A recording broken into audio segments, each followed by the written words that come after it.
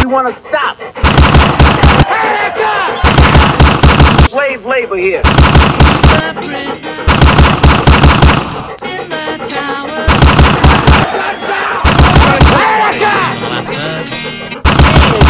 To communicate. I'm trying to talk to you!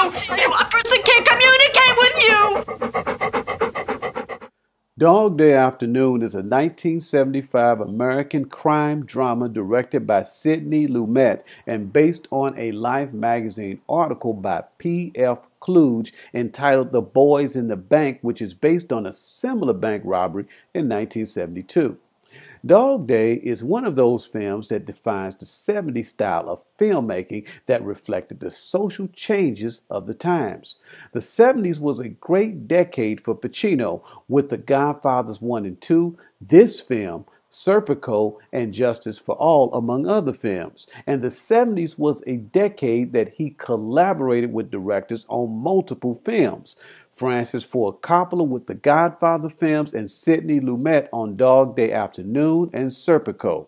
With the exception of my favorite actor, Marlon Brando, I can't think of an actor putting together 4 great iconic films in a single decade as Pacino did in the 70s.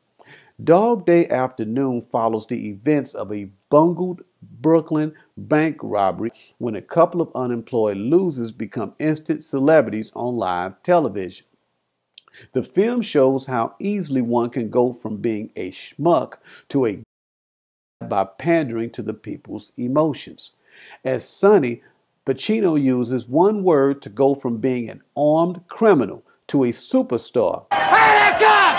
The 1971 prison riot that resulted in the deaths of 33 inmates. Pacino's performance is very tense in this film, and his performance is not a glamorous one, as the film's grainy look and feel makes it seem less of a film and more like it's taking place in real time.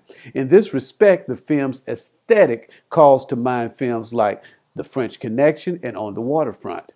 There are also a lot of close-up shots of the actors' faces, so there was nothing to hide the human performances of the actors from the viewers. You feel what these people feel in the context of the circumstances they find themselves thrust into. Charles Durning is excellent as the police lieutenant who negotiates with Pacino and his partner Sal, played by the late great John Cazale, who also co-stars with Pacino as Fredo in the Godfather films. Other great performances in this film comes from James Broderick as the FBI agent who negotiates with Sonny, and also a very young Lance Henriksen, who you'll remember plays the android Bishop in the first 2 Alien films.